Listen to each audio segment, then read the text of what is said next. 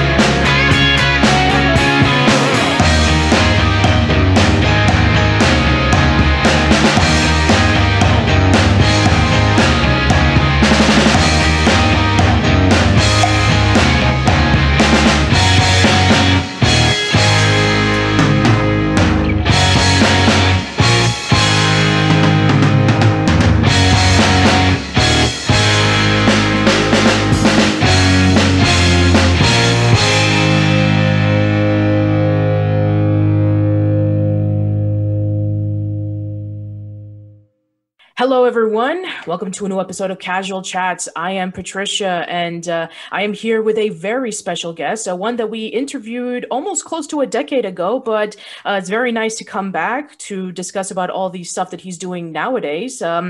He, was the founder of Frederator Studios, and now he's on his new company, FredFilms. We had Fred Seibert. So welcome, Fred. Hey, Patricia. Thanks for having me again. I really appreciate it. Absolutely. And thank you for coming on by. I really do appreciate this as well. So yeah, if you are interested in checking out the interview that we did almost a decade ago, I'll leave a link in the description below. We talked about various things from how you got your start in MTV and Nickelodeon, your discussion about being the president of Hanna-Barbera at the time, as well as some of the stuff that you were working on with Channel Frederator and Frederator Studios. So this is more like an updated version of... It's good because, I'm so old now that I forget all that stuff. So it's good we got it on tape then. Yes, we did.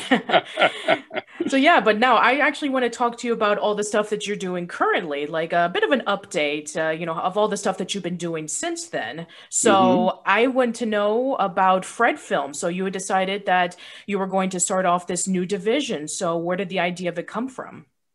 Well, basically, I had formed a partnership up in Canada with a company called WOW. Actually, I started WOW with a partner up in Canada, put Frederator in there. We bought a studio in Vancouver called Mainframe, which is a CG studio. And over the years, what that company needed to do well was different than what I wanted to do well. Their plan is great. I think they'll continue to be very successful, but I wanted to sort of get back to my roots of finding great creators who are super commercial, but nobody else realizes they're commercial.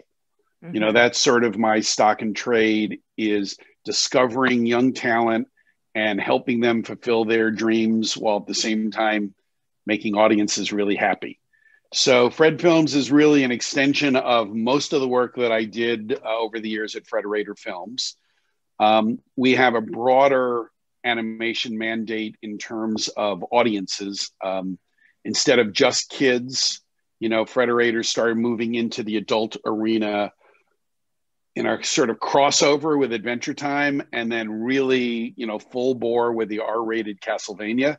Yeah. And what that's done is really sort of open the aperture for us to take all sorts of different approaches to animation, as long as it's great. So that's what FredFilms is all about. We just announced, I don't know, 2 months ago or something like that. And we're balancing what has been a really great influx of wonderful possibilities. Yeah, that sounds wonderful, especially since you were saying that you wanted to get back into your roots, which was to find up and coming people to showcase whatever works that they have so that they can be able to have the potential to broaden out with their works. And I think that that's fantastic because I think that nowadays, I even spoke about this with Spike Spencer, the voice actor, that COVID-19 has really affected the industry in a lot of ways, where a lot of people, they can now be able to work from home. And there might even be a chance that I'm sure that when you were like doing the stuff when you first started, it's like, okay, you need to go to New York or LA or Texas or Canada or wherever that you need to go to in order for you to be in the industry. But nowadays, I think that with opportunities like this, they can be able to showcase their stuff anywhere. And I think that that's wonderful. Yeah, no, listen, I think that the world started cracking open with the advent of YouTube in a big way. Even before YouTube, the internet allowed us to communicate in a much wider way across the globe rather than really just being focused on who's in Los Angeles. Mm-hmm. And, over the years, things have become more and more centered in Los Angeles than ever before. Yes, there's a little bit in Texas. There's a lot less in New York than there ever was. There's a little bit in Atlanta. But in terms of the United States, it's really about Los Angeles. Right. But not only did YouTube open up the game, but just what we're doing right here with video conferencing. We started, I actually banned telephones from the Frederator offices almost 10 years ago because our West Coast people and our East Coast people were being really snarky to each other over phones and chat. Okay. And so I figured that if we were all looking at each other, nobody could be a big jerk to each other, face to face. They still try, but, whatever. But what that really opened up is a much more robust pipeline of talent from all over the world. So right now I'm working on a project with an Australian creator, with a Brazilian studio and 2 creators in Brazil, a Peruvian CG studio. And I literally, my last call right before this was with a Finnish studio out of Helsinki. Wow. So all sorts of possibilities have sort of opened up in a way that was possible before, but harder. Gotcha. And, my point of view is every person, especially every person with different backgrounds, bring different creative thoughts to the table and open up what's possible more and more. What somebody knows, like having been raised in Finland, is completely different than what somebody knows that's been raised in Brazil, no less, in the United States. So to me, that's all really great opportunity. Absolutely. And I think that with different backgrounds, especially since our world has opened up because of the internet, we can be able to experience things that we've never had the opportunity to before, where everything was just so truncated into like, okay, we have this cartoon or we have this film or we have this feature that is specifically targeted for this audience. But I think that because that we're more open than ever before, then seeing all of these different cultures presented is a great way of opening the window to a wider world that we never would have thought was possible. Absolutely. And, I think that right now, Netflix is really leading the way in animation in presenting more different genres, more different possibilities. There's an old saying in our business, funny is money. And the reality is that most of the most popular cartoons the world over have been comedies over, almost 100 years. But we know that, you know, just from our friends in Japan, that there is a whole world of animation that has nothing to do with comedy that can be very popular. And even in kids animation, you know, our old friend Elizabeth Ito just launched a show on Netflix that is really special and doesn't fit the preconceptions of what kids animation has to be. And I think that that is fantastic. We were talking with a creator in Mexico City the other day who has just a beautiful idea. He's made some great short films, but boy, they are not comedy. And until recently, I would have gone like, this is really great. I'm not exactly sure what to do. And now there's more possibility in that range than ever before. Oh, absolutely. I was just about to ask you that question because I was reading through your article from a few weeks ago where you were talking about how Nickelodeon turned down Adventure Time 5 times, and you were also close to, you know, turning it down as well. What would you say would be like your conception of how you pick up a show? Has it changed compared to what it was like maybe a decade or 2 decades ago, in which now a whole range of ideas, whether it be from comedy or drama or action-packed slice of life, can be able to be showcased and it can really gravitate to a general audience? Absolutely. Well, you know, the reality is that to some degree I'm market driven, right? Which is there's my first partner when I was in the music business when I was 19, who was 2 years older than me. So he was very wise. And he said, you know, Fred, in this business, you have to have two heads, your head and their head. And at the time, that was really annoying to me because my head was really different than their head, meaning the wider audience, you know, that type of thing. And I was interested in very weird corners of the music business rather than the mainstream. But in animation, you know, when we are going to a network or a streamer to partner with us, the essential ask, aside from you like our show, right, is will you give us a check for millions of dollars? And that's a very hard check for someone to write, as you can imagine. All of us have a hard time writing a check for $100 to somebody, right? No less millions. Right. And so the marketplace is part of the equation that you go through in your head. And, you know, by the time Penn Ward came and pitched Adventure Time to us, we had had a bunch of success. I had all of those Hanna-Barbera shows, Dexter's Laboratory, Johnny Bravo, the Powerpuff Girls, you know, et cetera, et cetera. Frederator had already had Fairly Odd Parents, My Life as a Teenage Robot, Chalk Zone. So when Penn came in, I made the cardinal mistake that executives make, which is I thought that I knew something. And the reality is, if I was so smart, why wouldn't I just be coming up with the cartoon myself? But as you know, my point of view has always been creators first. And honestly, one of the things that I think that really hit me when Penn pitched Adventure Time, I turned it down almost immediately.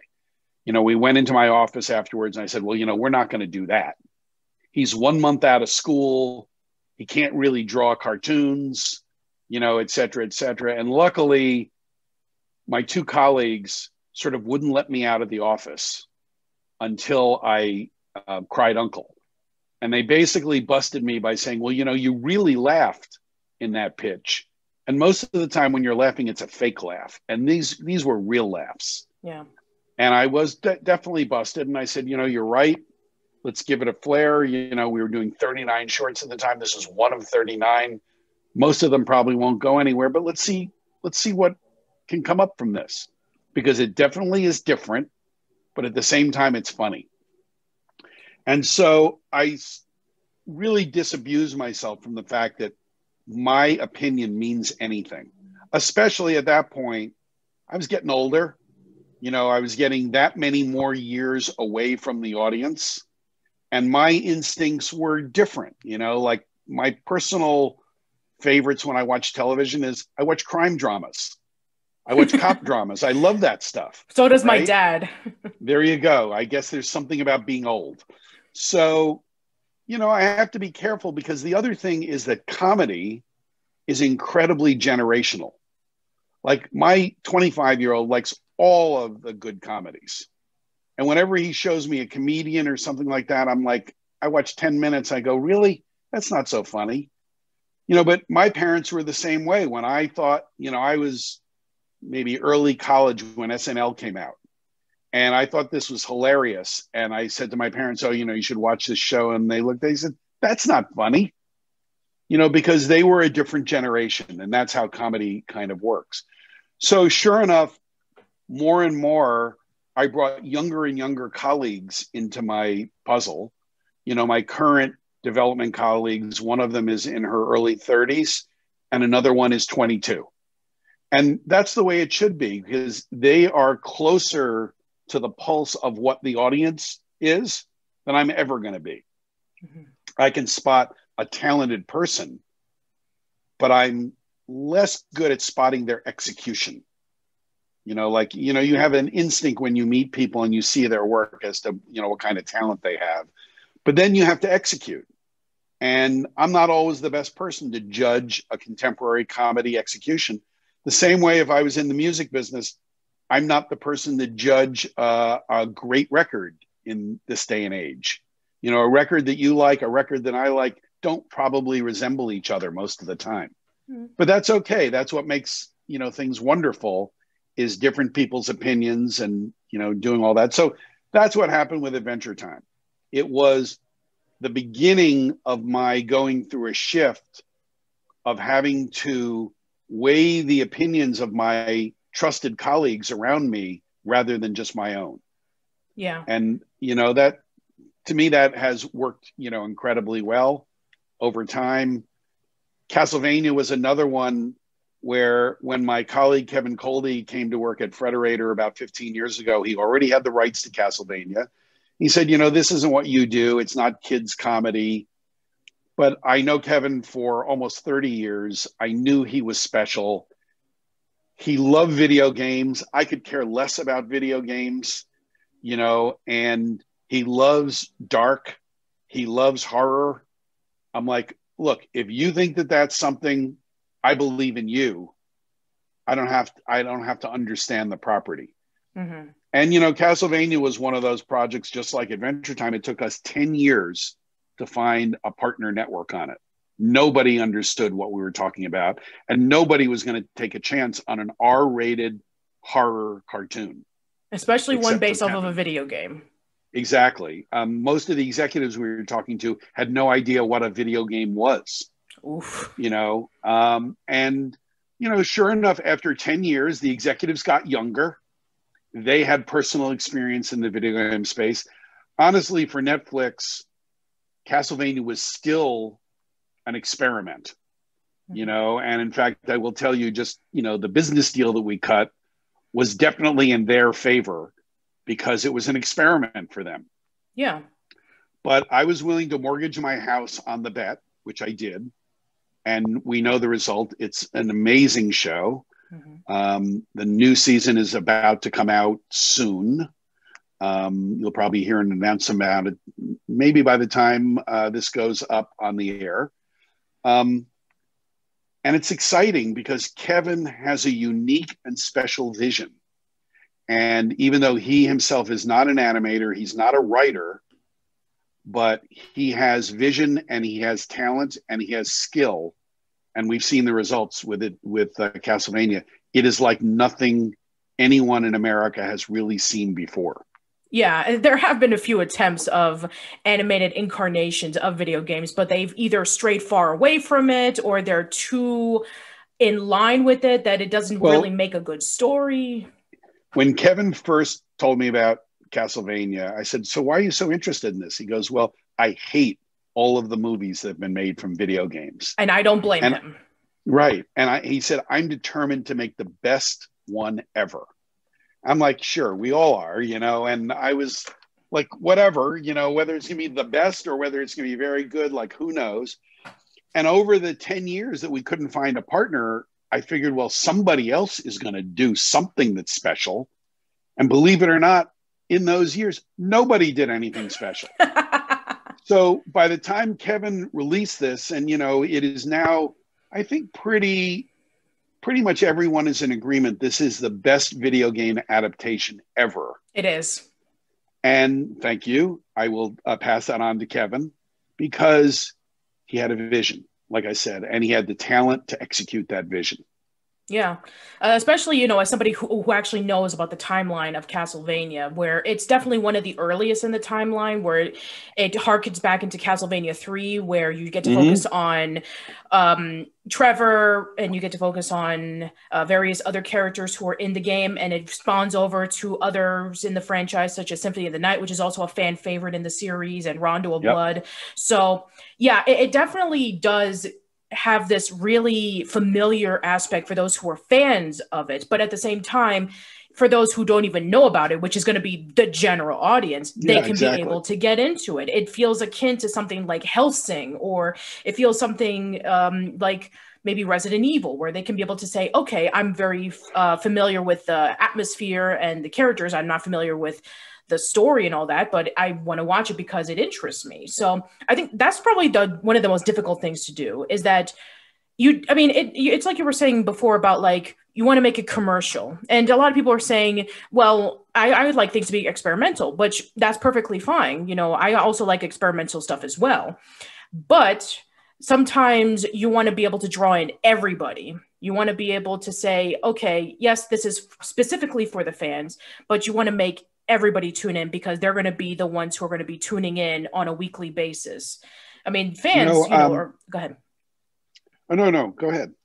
Oh, okay. I was going to, there was this really interesting analogy that I once read about, the difference between like a mainstream hit and a cult classic hit, where people compared it to like wine and water, where they were saying, people, they drink wine, but everybody drinks water.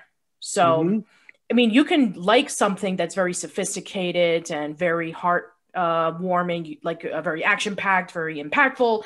But then there's something that appeals to everyone, whether it be like its humor or its characters or its story or animation or whatever. It's always characters. Yeah. It's always characters.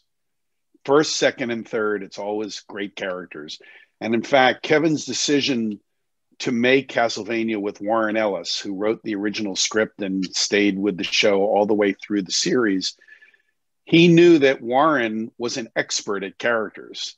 And though someone like you, who's so familiar with the game, could understand that those little 8 big figures represented characters, there's a difference between representing a character and being a character. Yeah.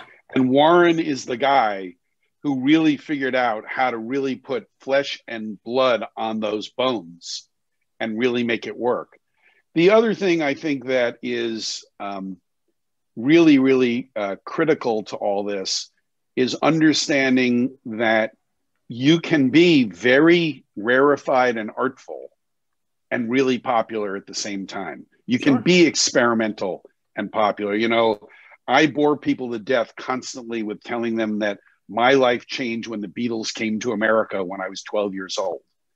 And one of the biggest takeaways I got from the Beatles is the day that they realized that they could be top of the pops, make millions of dollars, and be crazy and artful at the same time. Yeah. And that's been my watchword all the way through all of the different pieces of my career, is how to do both. And as I say to my new colleagues now, the only thing that we're interested in at FredFilms is shows that we have to make, not shows that should be made by somebody, but shows that we have to make.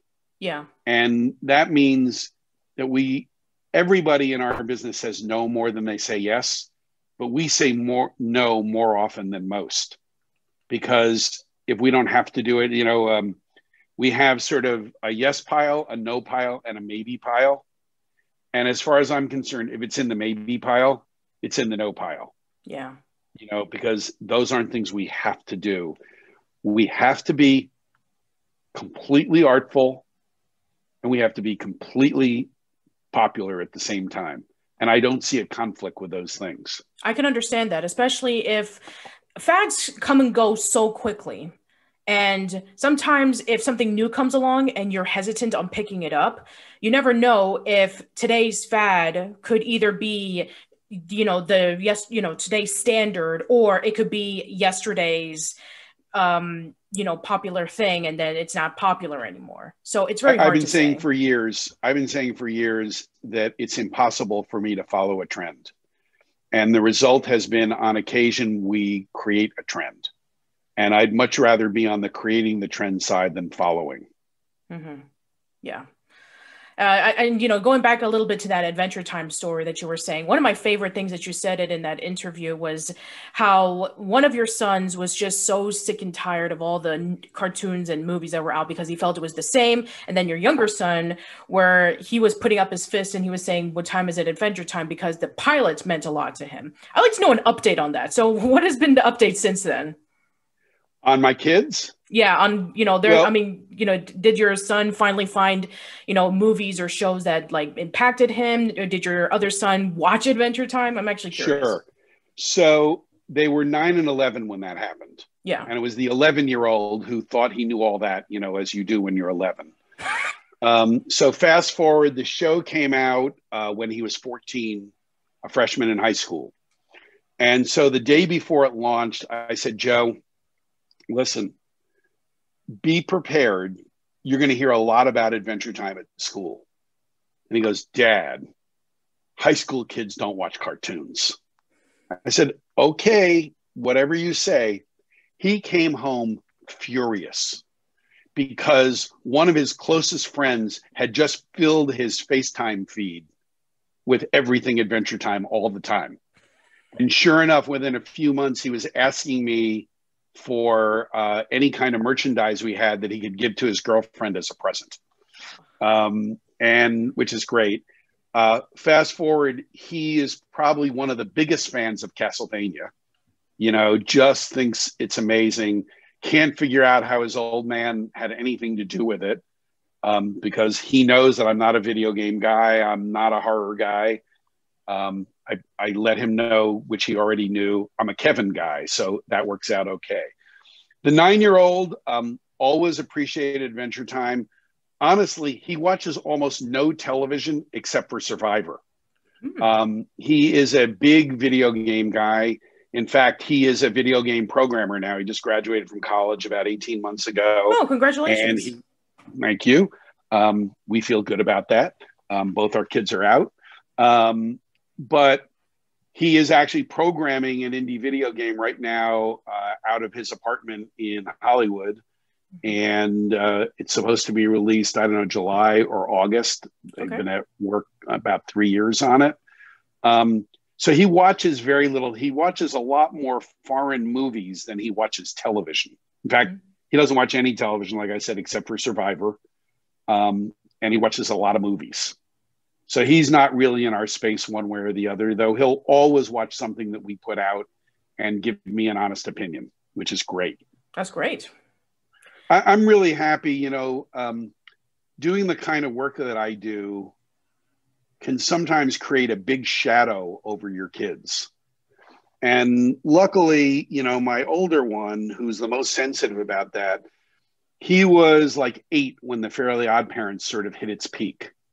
In fact, I think at his 8th or 9th birthday party, we had a premiere of one of the TV movies that we did, and it was a huge hit. And one day he was saying something about whatever it was, and he said, "Well, I don't tell people anymore that you do cartoons." I said, "Really? Why not?" He goes, "Well, people actually want to become my friends so they can meet you, and I don't want that to happen." I'm like, "Thank goodness." Just do your own thing, figure out your own life. Don't worry about what I do. And sure enough, he's a physicist today.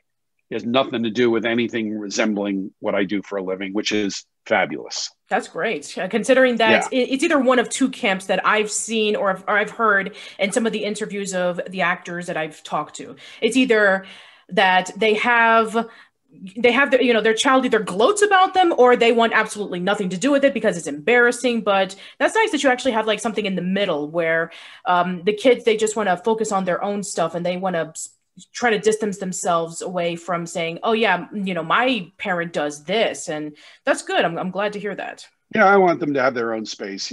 Everyone else, actually, strangely enough, in my family are scientists. And I actually went to college for science until I realized that I liked the Beatles more. And I changed my life entirely, like on a dime. And, I don't think my son knew when he became a physics major that he was joining the family business, because all of my relatives who are scientists live in Europe. And he doesn't really have, doesn't know them. Right. But I think it's great that we all find our own space, go our own way, and look at ourselves and what's meaningful to us to make a decision in your life. Yeah, especially, and I just want to let all of our listeners know that it's never too late to find it, because I decided to go back to school a few years ago because I was just not happy with where I was. I wanted to do something that I personally like to do. I wanted to go into the world of communications. And so I'm in my third year now, and I'm going to be turning 35 next May. And Wow. I decided, you know what? I mean, I've been doing these podcasts and these blogs and videos for almost a decade. I want to see if I can be able to just expand that to maybe a full-on career. And fantastic. Of course you can. Yeah, exactly. Of course you can. So for those who are saying, oh, it's too late for me, I've reached a certain age, or I can't do it because of this reason. No, those are doubts that you're putting into yourself. Let me give you a couple tips. I was 40 when I got into cartoons. Wow. I'm 69 years old now, and I'm not only starting a new company, but I'm moving 3,000 miles away. Probably I'll be 70 when I move. Mm-hmm. It's never too late if you can look at yourself, in the mirror and go, now's the time. I'm a great believer in that. Like, what's happening tomorrow is much more interesting than what happened yesterday. Yeah. And also for those who kind of doubt about what you want to do, just follow what you want to do, because I mean, sometimes even my parents are saying, why are you talking about all these cartoons and stuff? Why can't you talk about other stuff? And I'm like, well, the reason why is because I like it. And because exactly. I even met my boyfriend because of this. And fantastic. Yeah. And, hopefully, really soon, I mean, maybe we'll, go further than that, but we'll see. But you'll do what you need to do. Exactly. But the point is that if you have a love of something that you want to do, then just do it. It's going to be a lot of sacrifice. Don't get me wrong. I mean, whether it be moving to another place, or it's going to cost a lot of money, maybe even distancing yourself from people that you know for a long time. If you have that passion that you want to do it and you feel that this is the right step, go for it. Because trust me, I mean, if I would have told myself 3 years ago when I was working in my crummy job at a warehouse saying, hey, you're going to be able to go to school and, you'll be in the honor society, you'll have your name on the dean's list and you're going to be doing great. And I'll be like, I want to go there. So, I mean, I was scared, when I first made that jump, but I don't want to be anywhere else than where I am now. When I started my first YouTube business, a guy sends us a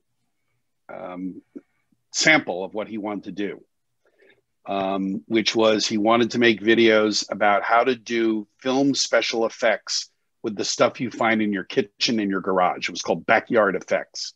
Mm-hmm. But his opening to his video is the thing that struck me. He goes, please hire me. Get me out of my soul-sucking jobs in insurance companies and accounting firms and this and that and the other thing. So we did hire him.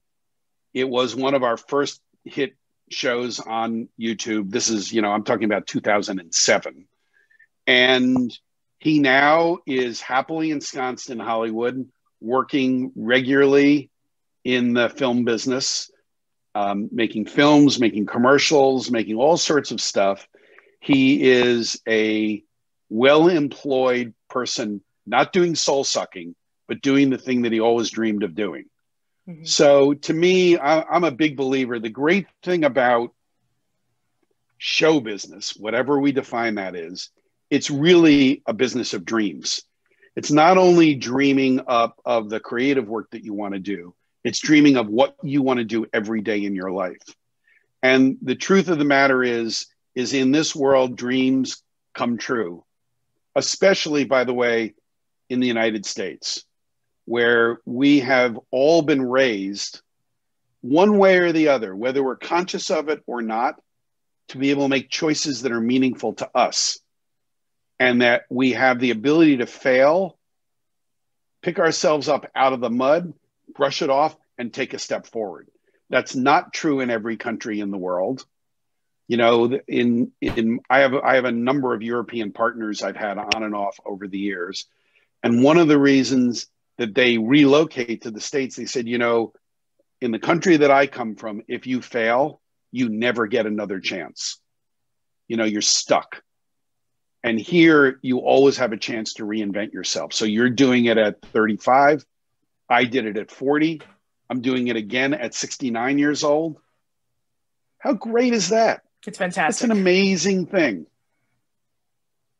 Yeah, it is amazing. And I think that what's also amazing is what you were bringing up about, you know, younger generations being able to pick themselves up after failure. Because, I mean, I don't know, for some reason, general consensus, you know, depending on what generation it is, they always look down on like the younger generation saying, you know, you'll never accomplish this, you never accomplish that. And if you don't do this or do that, then you're automatically a failure. But you know, hearing what you said about everybody deserves to have more chances than one, and everybody can be able to make your dreams come true is actually pretty inspirational for me, and sure for a lot of our listeners too. Well, you know, it's inspirational to me. I have to remember it, you know, because you do start to feel like what is with you right now is how things are going to be. And sometimes you got to just sort of shake yourself off, take a cold shower and start over. Right. And again, we are in a place that no matter what our parents say, you know, my mom barely talked to me for 10 years when I said I wasn't going to do science anymore.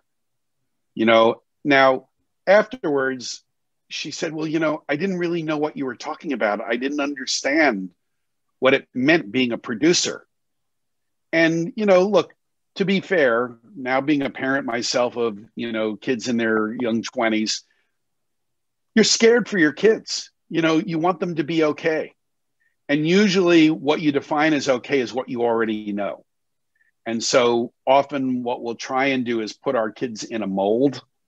But when my 8 or 9-year-old was smart enough to tell me that he wanted to ignore what I did, I realized how much smarter he was than me. Wow. That's quite something. Wow. Yeah. It goes to show you that, you know, age is not a factor when it comes to wanting what we want to know, what we want to do with our lives. I mean, that seems to be something overlooked, that, you know, you have to be at a certain age or you have to be at a certain point in your life to say, I want to do this, or I want to go there. I want to do that. But I mean, for somebody like your son who said at 8 or 9, it's like, I don't want to do what you do. I want to do my own stuff.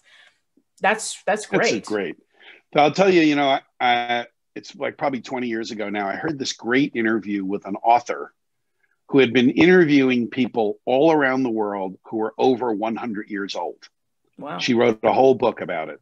And the interviewer said to her, so, you know, is there something in common, you know, between the 100-year-old in Afghanistan and the 100-year-old in Alabama? Did they all eat yogurt? Like, what was it?